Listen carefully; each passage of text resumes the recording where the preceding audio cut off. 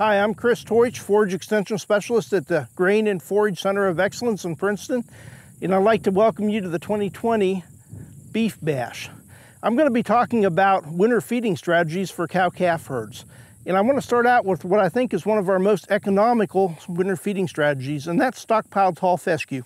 It's not new, but when we compare it to hay feeding, it costs about 1/2 to 1/3 as much to feed a cow and a calf per day versus feeding hay. And that's really important to realize, especially when prices are lower for beef cattle and we're a little bit tight on funds. So what I want to do is kind of walk you through how to stockpile and then talk a little bit about how we're going to utilize that stockpile the most efficiently. So the first thing that we do when we want to start out in stockpiles, we get a soil sample. And that's just a good general pasture management approach. And we want to get about a 4-inch soil depth, so somewhere right in this range. And we want to take about 20 cores per field. And then we'll send them into the soil lab, and that'll tell us what we need to put on. If we're in the low range for phosphorus and potassium and our pH is low, we're going to limit overall stockpile growth in the fall. So we want to make sure that we've got our soil fertility optimized for stockpiling. So when we're ready to stockpile in the fall, one of the management practices that we can do is come in and we'll clip a pasture to get rid of all the old dead material and any weeds that we have, and then we'll come back with a little bit of nitrogen fertilizer, anywhere from about 60 to 80 pounds of nitrogen per acre. One important thing to remember about nitrogen is that not all of our nitrogen sources are equal. Our best nitrogen source for stockpiling is ammonium nitrate. We did some work a number of years ago that compared 6 different nitrogen sources, and we got our best stockpiling response to ammonium nitrate. Now, I realize that ammonium nitrate's not always available, so we have to use other sources. Our kind of our medium response was urea. And this is all available in a research paper that was published in Forage and Grazing Lands several years ago. So after we apply our nitrogen fertilizer, so we clip our pastures, we apply our nitrogen fertilizer, and then we just take the animals out and we allow those pastures to rest. And during the stockpiling period that usually starts in late August and goes through, say, late November, we're going to accumulate grass growth. And we're going to accumulate anywhere from 2,500 pounds of dry matter per acre up to 5,000 pounds, depending on the year, the amount of rainfall that we have, and how much nitrogen fertilizer we put on that pasture. And after we accumulate that growth, we'll be ready to start to graze that starting somewhere in December, late November, early December. And we can utilize that growth for winter grazing all the way up into January and even into February in some years. And again, this costs about 1/3 to 1/2 as much as feeding hay. So it's a really great way and a really economical way to overwinter cattle. Now, one of the big advantages of stockpiling, not only the cost, but the forage quality is generally going to be higher than most of the hay that we produce in Kentucky. Generally speaking, we'll have about 1/3 more crude protein in stockpile versus most of the hay that we produce in Kentucky, and we'll have about 25% more energy in stockpile than we would have in traditional hay. Why is that important? That's important because if we're feeding hay, a lot of times we're not going to be meeting the nutritional requirements of a lactating brood cow. So we're going to have to supplement that with some type of supplement to bring that crude protein and also that energy up in that hay ration. And when we do that, we add additional expense to feeding that hay. So we have not only the cost of the hay, but we have the cost of that supplement. Stockpile, we can get away many times without any additional supplement feeding and still maintain body condition score and performance of a lactating brood cow. All right, so now that we've got our stockpile, and you can take a look over this field, we've got a nice stockpile grass here. Now we need to talk about how do we most efficiently utilize it. And it's really important that we do more than just turn animals into a large pasture. If we can ration this out to them by using what we call strip grazing, That's the best way to do it. And if we do that, we're going to increase the number of grazing days we get per acre by about 40%. just by moving that fence twice a week. So if we come in every 2.5 or 3 days and we move a temporary fence, and we give those animals just enough for that period, and we make them clean that forage up, that's going to increase the number of grazing days that we get per acre. There's not many things we can do in agriculture that's going to give us 40% more grazing days for the same price. So that's a pretty good management practice.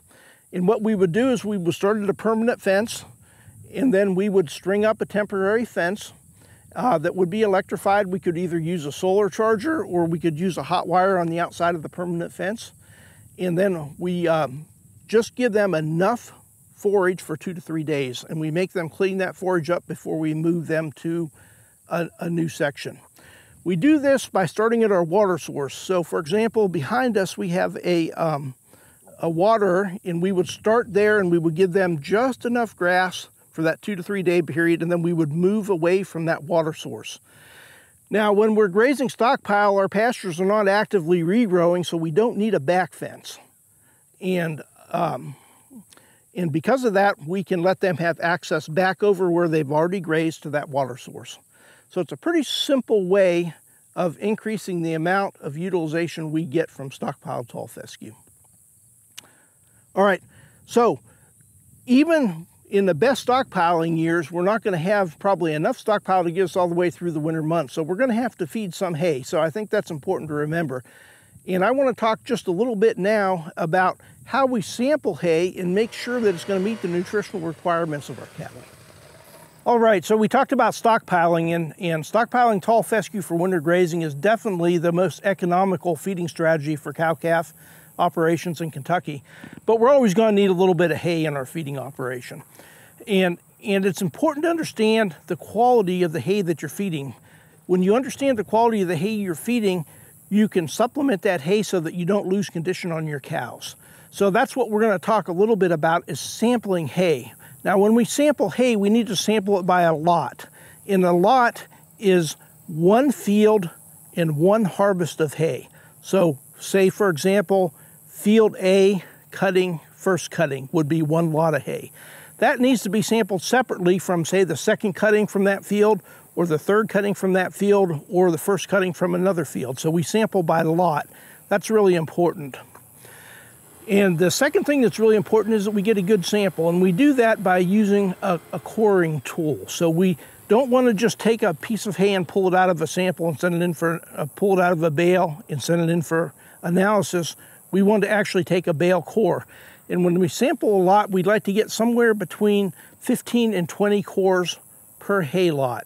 And then we composite those samples together, mix them up, and send the whole sample in for analysis. And I'll show you why we want to send the whole sample in a minute after we core a few bales. So it's important when we're sampling hay that we use a probe to sample the hay with. For round bales, we want to sample hay from the side. And for rectangular bales, large square bales or small square bales, we want to sample the bales from the end. And again, we want to get 20 cores per lot, and then submit all those cores to the lab and do not separate them into a smaller size sample. One of the important things to remember when we take a hay sample is that we want to submit the whole sample. So never subdivide it. You want the lab to grind the whole sample. And the reason why is if you look at the bottom, there's lots of little fine material at the bottom. When we separate it, we often grab just this coarse material, and that really changes the quality analysis of this forage. So it's important to submit the whole sample and let them grind it into a homogeneous size, and then they can subdivide it at the lab. Okay, so now we've got our sample taken, and we send it into the lab, and we got our results back. Now, the hay sampling is really worthless unless we actually do something with those results. So what we want to do is we want to use those results to help us manage our hay feeding program. And so what we get back, we'll get an estimate of energy and an estimate of crude protein, and then a dry matter value for each one of those samples. And we can take that information and put it into what we call the UK Cow Forage Supplement Tool. And what this is a way that we can figure out how much of a supplement we may or may not need to feed with that particular lot of hay. So to use this, we need the dry matter of the hay. We need the crude protein value, the neutral detergent fiber, That's an estimate of how much of that hay the animal can actually eat. And then we need an estimate of the energy, and that's total digestible nutrients. And those will all be on your hay results when you get it back from the forage testing lab. And then the last thing we need to know is the stage of production of the cow. Is she lactating with a calf, or is she dry? If we have that information, we can put that into the supplement tool, which is available online, or you can go to your extension office and your extension agent can help you with it. And I've got a couple examples here. So in this particular example, we've got a hay lot that has 8.6% crude protein. That's a pretty low crude protein, and it's got an energy value or a TDN value of 53, so that's pretty low also. So this is definitely going to need some supplement. When we put this information in our hay supplementation tool, it spits out a number of different supplements and how much of each one of those supplements we would need to feed to meet the requirements of a lactating brood cow. So for example, if we were going to feed soybean hulls, we'd have to feed the hay as much as it could eat, plus 10.6 pounds of soybean hulls per day for this particular hay lot. Now keep in mind, this hay was a pretty low quality hay. The second hay lot I just wanted to mention to you was a much higher quality hay lot. We had a crude protein concentration of over 12%, which should meet the crude protein requirements of a lactating brood cow. And then we had an energy or a TDN value of around 58.7%. The requirement would be around 60% for a lactating brood cow, so just a little bit low in energy. And as a result of the higher hay quality, instead of having to feed 10.6 pounds of soybean hulls, we would only need to feed around 2 pounds of soybean hulls for this particular lot of hay to supply the nutrients that a lactating brood cow needs.